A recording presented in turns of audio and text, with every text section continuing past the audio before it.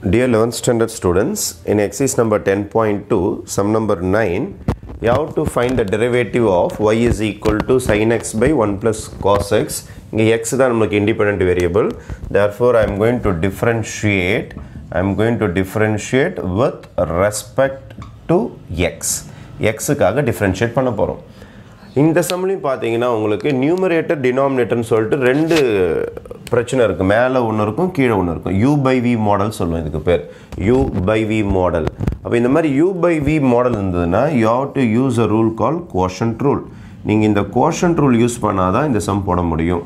quotient rule என்ன சொல்லுது அப்படின்னா, if you want to differentiate a numerator by denominator or u by v model sumனா v ஸ்கொயரை கீழே அப்படியே எழுதிக்கணுமா, ஸ்கொயர் பண்ணி எழுதிக்கணுமா டினாமினேட்டரை. இதை அப்படியே காப்பி பண்ணணும். v அப்புறம் u டேஷ் மைனஸ் u எழுதிட்டு v டேஷ். இதுதான் quotient rule ஃபார்முலா. இந்த ஃபார்முலா அப்ளை பண்ணிங்கன்னா இந்த சம் முடிஞ்சிடும்.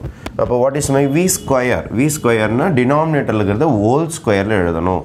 இப்போ 1 plus cos x whole ஸ்கொயரில் எழுதிடணும். v அப்படியே எழுதணும். v யார்? 1 plus cos x அப்படியே எழுதணும். u டேஷ்னா சைனை டிஃபரன்ஷியேட் பண்ணணும். சைனை டிஃபரன்ஷியேட் பண்ணுறதுக்கு ரெடிமேட் ஃபார்முலா என்னது உங்களுக்கு? cos x. சைனை டிஃபரன்ஷியேட் பண்ணால் cos x. இப்போ u டேஷ்னா இதை டிஃபரன்ஷியேட் பண்ணி இங்கே எழுதியிருக்கேன் பாருங்கள், cos x. நடுவில் என்ன சிம்பிள்? மைனஸ். u அப்படியே எழுதணும். What is u? sin x. sin x அப்படியே எழுதிட்டு bracket sin x அப்படியே எழுதிடணும். v டேஷ்னு இதை டிஃபரன்ஷியேட் பண்ணணும். இங்கே ரெண்டு பேர் இருக்கிறாங்க, ப்ளஸில் இருக்கிறாங்க.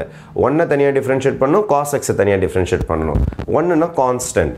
ஒரு கான்ஸ்டன்ட்டை டிஃபரன்ஷியேட் பண்ணுறீங்க, ஒரு கான்ஸ்டன்ட்டை டிஃபரன்ஷியேட் பண்ணிங்கன்னா your formula is 0. Readymade formula. ஒரு கான்ஸ்டன்ட் தனியாக மாட்டிக்கிச்சுன்னா அதை டிஃபரன்ஷியேட் பண்ணால் 0 ப்ளஸ் cos x differentiate பண்ண சொல்றாங்க. cos x differentiate பண்ணா readymade formula is minus sin x, right? Then is equal to cos x ரெண்டு பேருக்கு மல்டிப்ளை பண்ணிக்கிறேன். 1 into cos x is cos x plus cos into cos is cos square x minus of minus plus ஆயிடும் sin square x plus sin square x whole divided by 1 plus cos x whole square. 1 plus cos x whole square.